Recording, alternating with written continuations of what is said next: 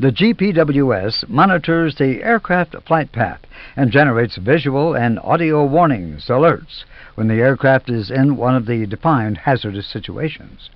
These warnings will be overridden by stall or wind shear warnings. The ground proximity warning system processes the data from RA1, ADIRS-1, ILS-1, FMGC-1, LGCIU-1. Most GPWS alerts and warnings are generated as a result of changes in radar altimeter heights, or the rates of those changes. The system predicts potential hazards from these trends, but it has no forward-looking capability.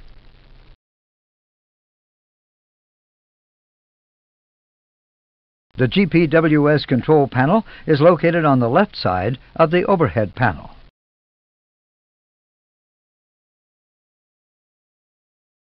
GPWS visual warnings are provided on the miscellaneous panels.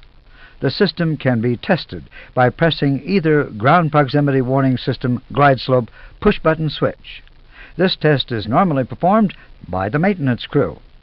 In addition, 2 loudspeakers located on each lower side of the main panel broadcast GPWS aural warnings, even if they are turned off.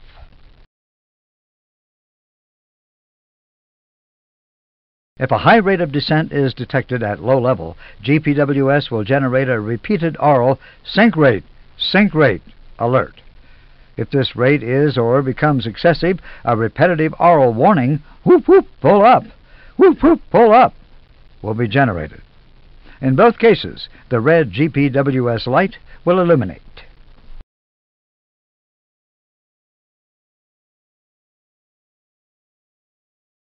If rising ground is detected as a potential threat to the safety of the aircraft, GPWS will alert the crew with a repeated terrain aural alert. The system will then generate a whoop whoop pull up warning after the terrain alert has been repeated twice. In both cases, the red GPWS light will illuminate.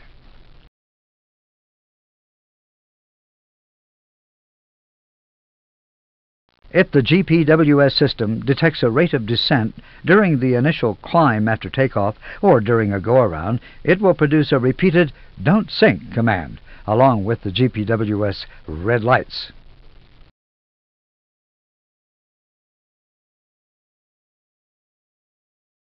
If the gear is retracted or the flaps not in the landing configuration and GPWS detects that the aircraft is close to the ground, a too low terrain warning is generated and the red GPWS lights illuminate.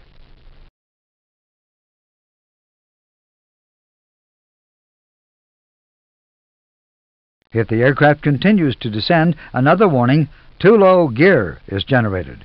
Again, the red GPWS lights illuminate.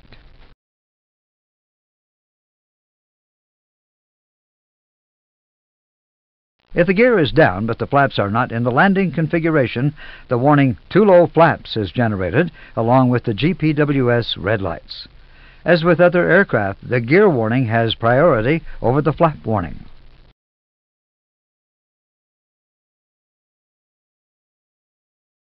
Below 1,000 feet on approach, a GPWS glide slope aural and visual alert will be generated if the runway is ILS equipped, the ILS is tuned, the ILS signal is valid. The aircraft is significantly below the glide slope. Both amber glide slope lights will illuminate. Glide slope.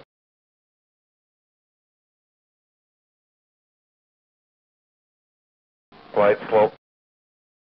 Glide slope.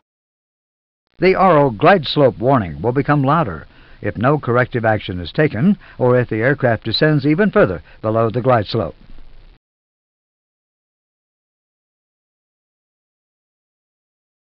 Flap 3 is a recognized landing configuration.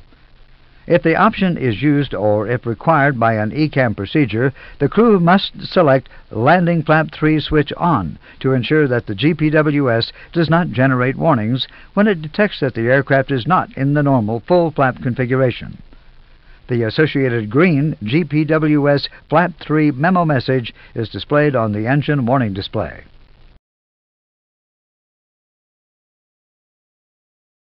Following certain failures, a landing may have to be made with an even further reduced flap setting. The crew can select the flap mode push-button switch off to inhibit GPWS flap warnings. If the flap mode is off, the green flap mode off message is displayed on the engine warning display.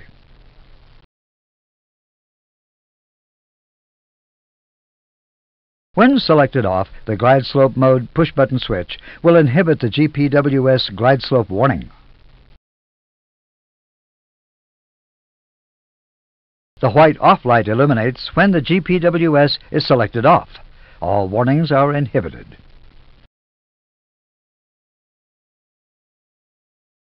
If your aircraft is equipped with the enhanced GPWS, EGPWS, a forward-looking capability for terrain is added. The basic GPWS functions remain unchanged.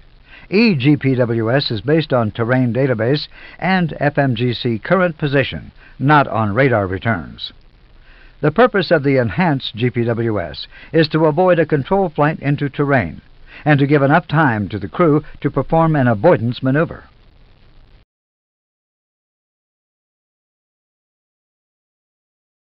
The enhanced GPWS uses a terrain database coupled with an FMGS position to calculate two terrain envelopes ahead of the aircraft. When a conflict is detected between these terrain envelopes and the terrain memorized in the database, an alert is triggered. One terrain envelope corresponds to a caution level, while the second one corresponds to a warning level.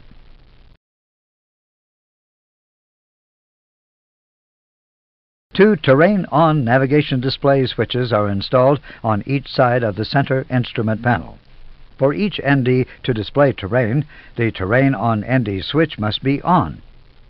Be aware that weather radar information is replaced by terrain information even if the radar is switched on.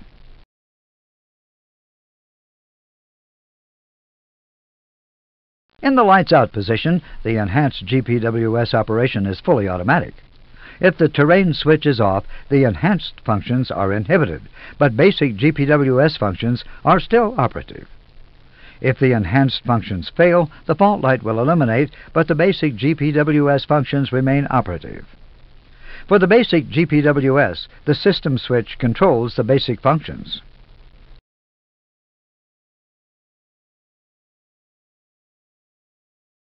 Should the terrain on ND function not be selected on when a caution or warning is triggered, the terrain display will automatically turn on and the on light on the terrain switch will illuminate.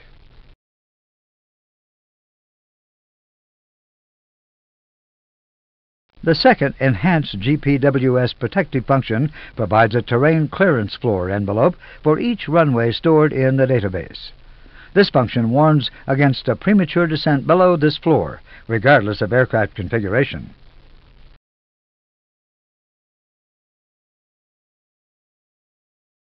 Caution. The relative height is calculated using the captain's barometric setting.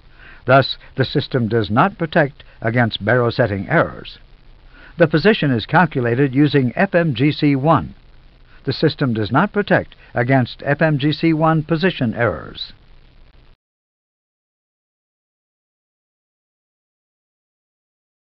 Should nav accuracy become downgraded, the enhanced functions of the enhanced GPWS are automatically deselected.